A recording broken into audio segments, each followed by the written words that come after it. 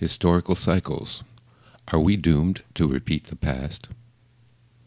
Those who fail to learn from the past are doomed to repeat it. George Santayana. Few people have not heard the above quote, but is the reason history repeats itself because we fail to learn from it, or because history follows an unbreakable pattern we are doomed to repeat? The answer is crucial since, by all indicators, we are about to repeat the classic pattern of social collapse. This would explain why your government is preparing for the worst. The theory of history repeating itself is as old as history itself. The earliest written accounts date back 3,500 years to the Hindu writings known as the Vedas. Since then, many who studied history, from the Greek historian Polybius to the father of modern history, A.J. Toynbee, have formulated a theory of historical cycles. The clearest example of repeating patterns can be seen in the Chinese dynastic cycle. China's 3,000-year unbroken history shows a repetitive rise and fall of dynasties. Historians divide this cycle into 4 parts: the founding of the dynasty, the flowering, the decline, and the period of chaos between dynasties. This 4-stage pattern is common to most theories of historical cycles, from the Roman poet Ovid to the Hindu philosopher P.J. Sarkar, and more recently in the Strauss-Howe generational theory. Although the titles of the 4 stages vary among the theories, their characteristics remain nearly identical. I have combined the most commonly used terms for each age as warrior, intellectual, merchant, and chaos.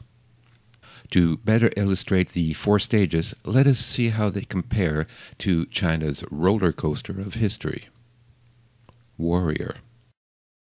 After the previous dynasty has collapsed and the country broken apart, a new warlord vanquishes his rivals, declares himself emperor, and founds the next dynasty. This is the age of heroes with value placed on honor, strength, and courage. Notable activities include exploration, conquering, colonizing, and building infrastructure. Crime is at its lowest, women's equality at its highest. Wealth is distributed on a meritocratic basis, and the population level recovers from previous lows. Intellectual. Each new dynasty needs to establish its legitimacy through benevolent rule, and so, during the reigns of the next few emperors, the living conditions of the common people begin to improve. This is often called the dynasty's golden age. This is the age of arts and sciences, valuing new ideas, inventions, and techniques. Notable activities include public art projects and the founding of libraries and universities. Crime is low, women's equality remains high, and wealth begins accumulating towards administration. Population continues to increase. Merchant. While the empire enjoys a period of peace and stability, merchants prosper, and the standard of living continues to improve. However, the seeds of the dynasty's decline are already being sown in the growth of a vast bureaucracy. Soon the government is controlling and taxing all facets of daily life. This is the age when greed dominates the political system. Crime increases. Women's social status declines. Wealth begins accumulating towards oligarchs. Population continues to increase. Chaos. The dynasty is in decay and on the verge of collapse. The court and courtiers are corrupt and decadent. The emperor is effeminate, licentious, often an idiot. Having pilfered the treasury, the empire raises taxes until the common people are reduced to poverty. The country's infrastructure falls into disrepair. Levees and irrigation systems fail, destroying farms and crops and causing famines. The people rise up. This is the age where government is so corrupt that it is unable to effectively rule. There is a breakdown of law and order. Crime is rampant. Women's status reaches its lowest point, and because of disease, warfare, and natural disasters, population declines rapidly. Wealth is in the hands of criminals. The country splits apart into warring factions, each fighting for dominance through a series of civil wars. The fighting continues until a new hero takes control and founds the next dynasty. This, then, is the Chinese dynastic cycle, based on a four-stage pattern. Can the theory be applied to all civilizations and used to predict future trends? If you study various histories from ancient Egypt and Rome to the Aztec and Inca, you will find this four-stage pattern, with slight variations, always discernible. So, what stage in this cycle is America in, and where are we heading? Comparing the characteristics of each stage to our current conditions, we can quickly eliminate the warrior and intellectual ages. The days of heroic leaders and brilliant thinkers belong to an America long past. Obviously, we are in the merchant stage, and as anyone who has tried to buy anything made in America can tell you, we are at the end of that stage. The destruction of America's manufacturing base and devastation of its natural resources can only mean that the fat lady is about to take to the stage. So, is history doomed to repeat itself, or can we learn from previous mistakes and avoid rushing headlong into chaos? In the case of China, their history shows no dynasty was able to avoid this fate. Did they fail to learn from the past? Far from it. Chinese history is the most thoroughly documented of any civilization. China's philosophers and historians were well aware of the mistakes made by previous dynasties and ceaselessly warned the emperors of the perils of ignoring the past, all to no avail. Unfortunately, the evidence suggests that civilizations are indeed doomed to repeat the past.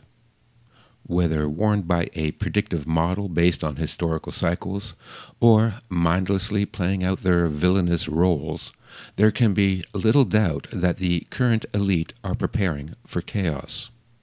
How else to explain the militarization of domestic police, the massive purchase of arms, ammunition, and armored vehicles, the full spectrum of domestic surveillance, and the endless nibbling away at our rights and freedoms? Obviously, their plan, as was the plan of all despots before them, is to hole up behind a wall of security while the rest of us fight over the remaining scraps of our civilization. What to expect? Of the four ages, the easiest to predict is the age of chaos. It seems every regime throughout history uses the same worn-out playbook on how to self-destruct. So here's the future. Widespread corruption drains the state of its treasury. To recover the losses, the state increases taxation, driving businesses into bankruptcy and employees into poverty. Taxation quickly becomes forcible confiscation of property, precious metals, and food. Food protests turn into riots. The state marches out their henchmen to teach the rabble a lesson. Martial law is declared, and the full array of terror tactics, from unreasonable search and seizure to imprisonment and torture, are used against dissenters. Meanwhile, the lack of government funding leaves the infrastructure to crumble. In the past, this meant farmlands were either flooded or dried up. Crops failed and starvation ensued. In our world, we can add grid failure, no gas to heat your home or run your vehicle, and no access to clean drinking water. Starving people become desperate and crime increases. Poor nutrition and a lack of funding for hospitals or medical supplies contribute to an increase in epidemic diseases. The state's last play is to start a war to kill off a goodly number of useless eaters and cower the survivors into submission. So what did people in the past do to survive the age of chaos? One strategy used by many civilizations is the monastic system. After the fall of Rome, monasteries served as centers of trade and produced much of the local wealth through farming, winemaking, and small industries. They were the only places where one could receive any sort of education, and if not for the books they preserved and copied, we would know nothing about ancient history. In China, India, Japan, and the Middle East, monasteries were able to survive relatively unscathed, while their societies collapsed around them. If we remove the religious aspect, what we have are autonomous communities that are self-sufficient, share knowledge and skills, and support each other during the bad times. A more recent and secular example of such communities can be found in the mutual aid societies of the 1800s. Learning basic disaster preparedness and working together in mutual support is the key survival strategy. Despite the grim short-term forecast, the not-too-distant future will be brighter, since the next stage is the warrior age and a return to ethics, prosperity, and equality. So what of the elite? Will they emerge from their bunkers to enslave and rule the world as their ultimate dream comes true? In this, Chinese history is in accord with karma. Every member of the aristocracy of each failed dynasty was hunted down and executed during the ages of chaos. Only one emperor lived long enough to see the founding of the succeeding dynasty, and he did so by hiding for 40 years in a monastery.